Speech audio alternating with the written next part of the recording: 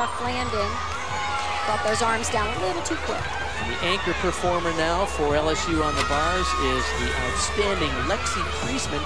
Sarah Finian had a 9.85. And she is a swinger.